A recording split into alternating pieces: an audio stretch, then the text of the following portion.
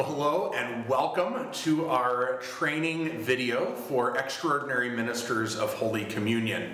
As we are looking to re-implement the precious blood, we thought that this would be very, very helpful to all of you, especially if maybe reading the bullet points isn't necessarily the most helpful thing for you. Maybe looking at that as well as viewing this video could also be helpful for you. You know, as we receive or as we distribute the body and the blood of Christ, you know, it is so important for us to have the right disposition to do so, to make sure that our heart's in the right place. This is people's human encounter where, again, when you look at them in the eye and say, the body of Christ, the blood of Christ, you have to know that you believe in what you are giving to them. And people can see it in your eyes. And so again, as you distribute, look them in the eye. You know, if you're just like, body of Christ, body of Christ, body of Christ, body of Christ, that doesn't exude much joy. The number of people that I've heard that have said to me, wow, you know, when that communion distributor, when they distribute to me, I know that they believe in what they are giving me. I know that they are joyful in doing what they do because they give communion with a smile on their face, the body of Christ. You know, again, that makes a huge difference in people's reception of Holy Communion. It doesn't change the fact of what they're receiving. Obviously, they're receiving the body of Christ, even if you're grumpy. But it really does add something. It helps when they know that you are in a right spot. So part of the disposition of this is making sure you're going to confession, making sure your heart's in the good spot, but also making sure that you're dressed appropriately. Now, we also know that there's sometimes we just need somebody. You're in your shorts, and we need an extra communion distributor. We understand that. But generally speaking, we want you to be dressed nicely. So again, no jeans, no shorts, no, you know, those types of things. Try to be dressed as nicely as you can, because that signifies that what you're doing truly is important. And so just a few things as we kind of go over this, and we'll go through these things step by step. But first and foremost is to get here in enough time to sign in, because the Mass coordinator is going to have to be looking for somebody if you don't. So again, please put in a sub in Ministry Scheduler Pro if you cannot come. And when you get here to the church, either come back into the priest sacristy or out at the welcome desk in the Family Center, and you will find an iPad, okay, with Ministry Scheduler Pro. And that will have your name on that. And you will simply press your name and press check in. And that will allow the Mass coordinator to know if you are here or not. You really will want to come back here as opposed to just out there, because we want you, and on this little table will be a form for you to sign up where you're going to distribute, so that you know when you come up, if you're going to the balcony, if you're staying here, all of those things. And so there'll be a little sign-in sheet for each Mass, and you just go and you say, okay, I'm going to be the cup distributor on the Sacred Heart side in the balcony, or whatever the case might be. Again, just be mindful of those who might not do steps as well. We want to make sure that they are staying down on the main level of the church. We have implemented low gluten hosts, and those are in your patens, and they look like this. This is not consecrated, okay, right now. But again, we found that some people have very serious celiac disease, and so again, to even touch something that has touched gluten can be very problematic. And so these have already, the ones that are in your paten have been consecrated. People will say low gluten, gluten-free, and then you will say the body of Christ, and you will give this to them. They will then unwrap this, okay? They will receive communion, and then they will put the wrapper back in your paten, because if there are any particles, we want to make sure we're disposing of this in the most appropriate way possible. And so we take care of that after Mass. A couple of things to be mindful of. If people come forward to receive a blessing, they come up like this, or they come forward like this. Only a priest or a deacon can actually say, and may Almighty God bless you, the Father, the Son, and the Holy Spirit.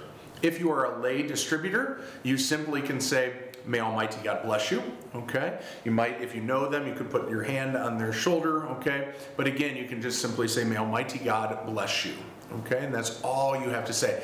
The same with if there's a child. It's great to acknowledge the child and to say, may Almighty God bless you. Okay, and with a child in particular, you can place your hand on their head or things like that and say, may Almighty God bless you. Okay, and so that is another thing, as I'll go over later. Again, please don't use a person's name, because if you use somebody's name and then the person behind you, you don't know their name, that's not a great experience for them. And so again, all of these things to consider as we get into the nitty-gritty of how do we actually distribute Holy Communion. And so here we are, we're ready for the distribution of Holy Communion. And so this is how it is going to look. And we are blessed to have our members of our youth group here to help us, assisted by Deacon Jacob. Okay, so maybe this is some foreshadowing of how this is going to happen. Okay, but you have the sign of peace. And then you have the Lamb of God. So we start to sing the Lamb of God, who takes away the sins of the world. That is when you all start to line up. And you know where you have signed up before Mass, okay? So you know where you're going. So if you have signed up to be a cup distributor, if you are distributing the precious blood, you are on Mary's side. And generally speaking, there will be 4, unless it's the 7 a.m. There's some different things. But the cup ministers go to Mary's side. Those distributing the body of Christ go to Jesus' side. Okay? And when you come up here, there will be little stations, as we have them, with the hand sanitizer. Okay, so we obviously want you to use that, okay, because it's likely that you've coughed or sneezed or touched a pew. And so, again, we would just invite you to come up as you come up during the Lamb of God and just subtly get a little squirt of hand sanitizer, okay? And you will wait here, and everybody's going to kneel. You remain standing. Okay? And as you are doing that, the priest and the deacon are up at the altar. And so, it's the fraction rite, and I say, behold the Lamb of God, behold him who takes away the sins of the world. Blessed are those called to the supper of the Lamb. Lord, I am not worthy that you should enter under my roof, but only say the word, and my soul shall be healed. I then consume the body of Christ. I then consume the blood of Christ. And as I am receiving the blood of Christ, that is when the extraordinary ministers of Holy Communion come forward. So I receive the precious blood. You are then all in position. It is at that point that I give communion to the deacon. Body of Christ. The blood of Christ. Okay, the deacon holds the priest's chalice. And that is when the priest then goes and distributes to all of the distributors. Okay. Christ, body of Christ, Christ, body of Christ. I continue by distributing to the servers who will be standing here, and then to those who are distributing the body of Christ, the body of Christ, the body of Christ. At this point, the deacon will begin with the servers, and he will give the precious blood to the servers and to those who are distributing the body of Christ. The priest at this point will begin to give the cup to all of the cupbearers, the blood of Christ. And as I am doing that, the deacon will be giving the patens to those who will be distributing the body of Christ, the blood of Christ. The blood of Christ. The blood of Christ. So it is at this point then that the deacon and the priest will proceed down to the middle aisle. Okay, and the deacon will have the ciborium that is from the tabernacle. The priest will have his paten, and we will begin to distribute. You will go to the spot that you have signed up for previously before Mass in the priest's sacristy. And so that is when we all take our places.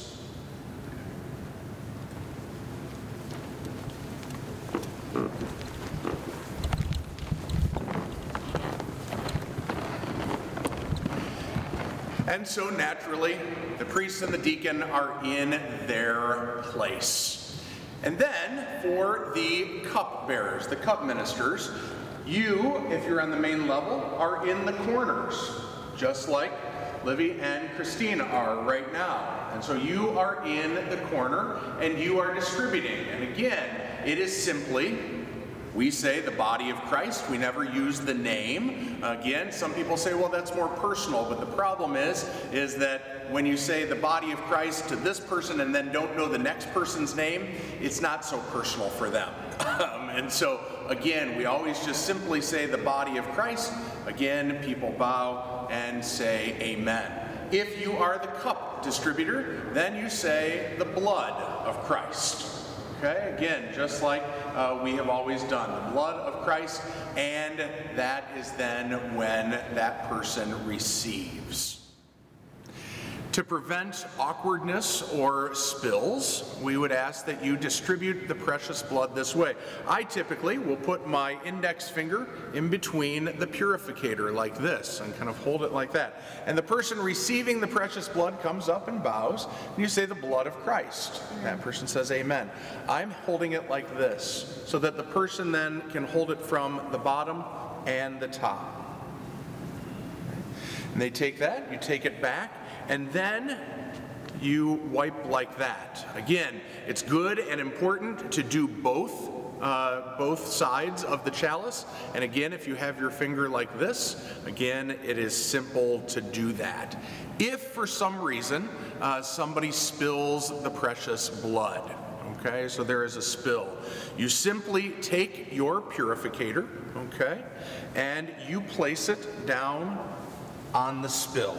Okay, you pad that up there and then leave that there, okay? And then you'll take your cup back to the credence table and just leave this there. That will allow us to know that we need to clean that up better after Mass. And here we are upstairs in the balcony. And so this, again, can represent some logistical challenges. However, we have it all figured out, okay? And so what's going to happen is if you are distributing the body of Christ up here in the balcony, okay, you are first going to take care of anyone from the choir and anyone who is located up here that might be doing the live streaming or ushering. You also want to be attentive that if you're standing here and a musician or a cantor or a dentist needs to go to communion, make sure to take care of them because oftentimes they're doing that in between songs. So again, they have a limited amount of time, so make sure to take care of them. So just be mindful of your surroundings. What you will do is you will center yourselves here up in the balcony, okay? And you will be up against this back pew. And you will be facing, or well, not facing, you'll be back to back, facing the side walls. Okay?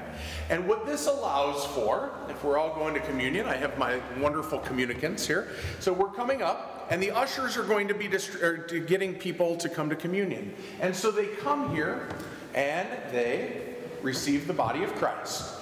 Then they go this way. Okay? And by being up against the back pew, that gives the opportunity. Then, if you are distributing the blood of Christ, you are back up. There's these bookshelves. You're up against the bookshelves. This allows for a person to receive the blood of Christ. It also allows for people to go back to their pew. Okay? And so again, that's kind of how, and that's the loop that we want to create up here. So again, just be mindful of making sure you're up against that back pew. You're in the middle in front of the piano. And if you were distributing the precious blood, you are back up against the pew and right against the bookshelves on either side. If you have distributed in the balcony on the Blessed Virgin side, don't forget about the people in the back of the church who are not able to come up to communion. Typically, our ushers are very good with pointing out who that is. But naturally, if you see somebody with a walker or a cane, or typically they're going to make eye contact with you to help you to know that they need to receive communion. And so these two distributors would take care of the entire back of the church who needs to receive, usually 2 to 4 people, and then come back forward. If you are distributing on the Sacred Heart of Jesus side in the balcony, don't forget the good people who are sitting out in our family center. There's usually a few or sometimes more. The exception with this would be the 9 a.m. Mass, which tends to have the most people, so we have a separate distributor assigned to the 9 a.m. Mass. But every other Mass, if you've gone to the balcony, specifically if you're on the Sacred Heart of Jesus side, don't forget to check and make sure that everyone who is seated in the family center also receives Holy Communion.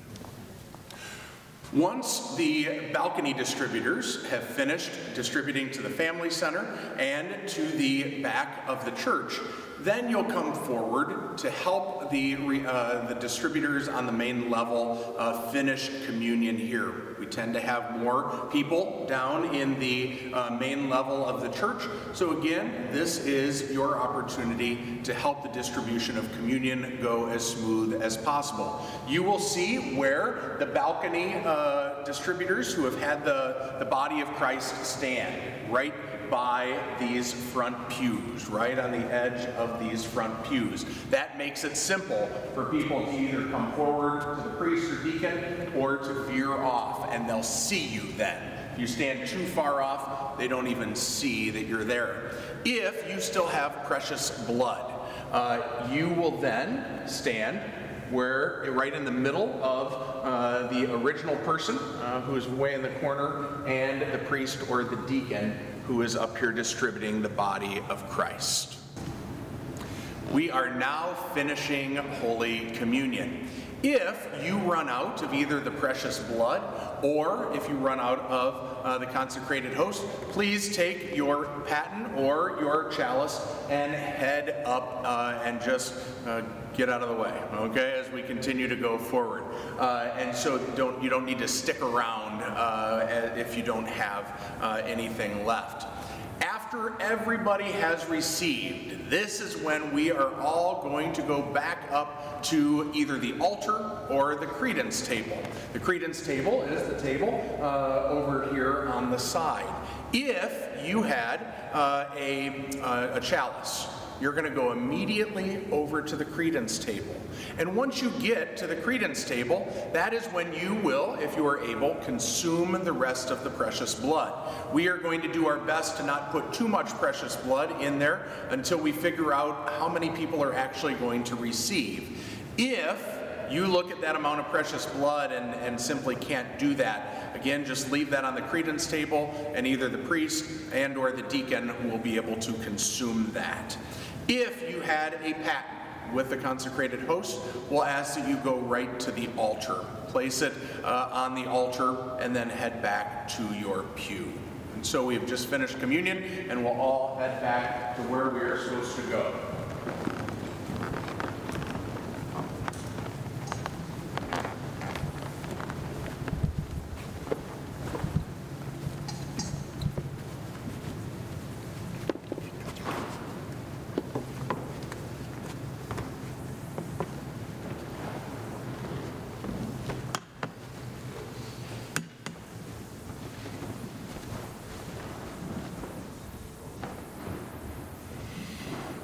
At this point, the deacon will take care of cleaning up the altar and bringing all of the vessels back over to the altar.